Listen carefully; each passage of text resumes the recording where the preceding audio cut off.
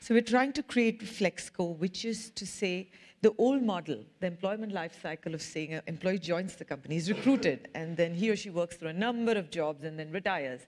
That is so broken. That life cycle is broken. We have to reinvent it.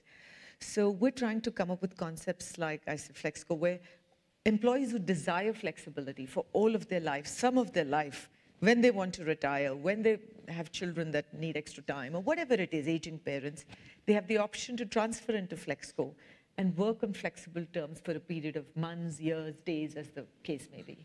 So we're experimenting with all these things, but we see the live implications of this.